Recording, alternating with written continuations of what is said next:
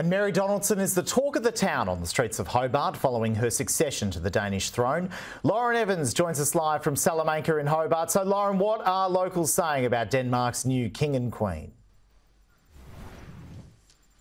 Simon, that's right. She really is the talk of the town at the moment, both her and King Frederik. But particularly, of course, Queen Mary. She was Tasmanian-born, actually here in Hobart, just where I'm standing at the moment. And after speaking to locals down here, she is a really respected person. And everyone that I have spoken to just speaks so fondly of her and her family, and just say that it's just such a special occasion to see someone like Mary become queen. So here's some of what the locals had to say.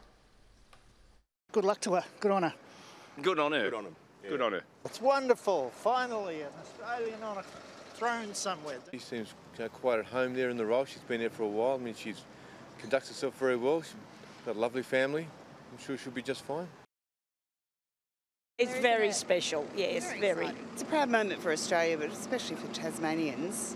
I think it's wonderful. Yes. It's fabulous. What makes it so special? Oh, because she's Aussie. She's gorgeous too. So yeah, beautiful. Yeah, no, it's wonderful news. Yeah, she's a lovely person, so I'm happy for them both. Yeah.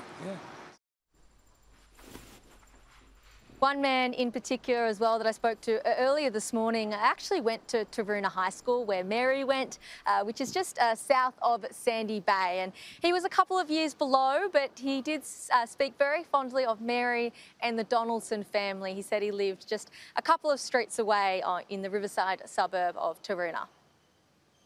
I actually went to school with her. Did you? Yeah. Wow. I know her sisters quite well. Mary was very personable and outgoing, and yeah, a really nice person. She's done it really well and done Taroona and Tasmania very proud. I think she'll be a great queen.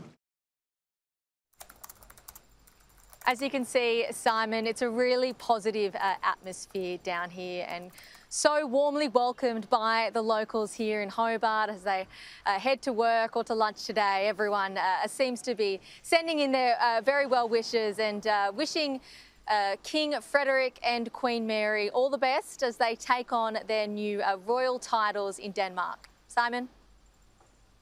Oh, Lauren, I'll tell you, it's a great day there too, not just to celebrate, but also to have a coffee or a lunch there behind you. I'll let you go and do that. Thank you so much for your time.